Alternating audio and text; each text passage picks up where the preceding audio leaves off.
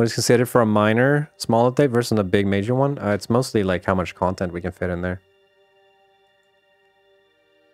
If there's only like 2 new features in an update, you know, that's a small one.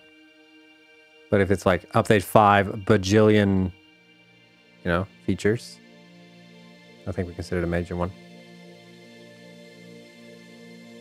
Or if it changes up the game dramatically, like, you know, how Pipes did.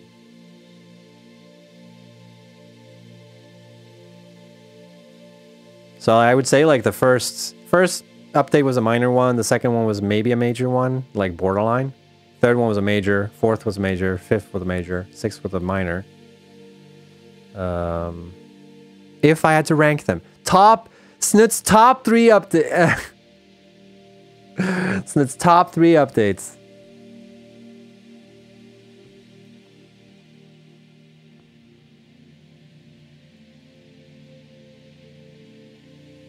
Golf would be a major one, yeah, if that would happen, but it's not.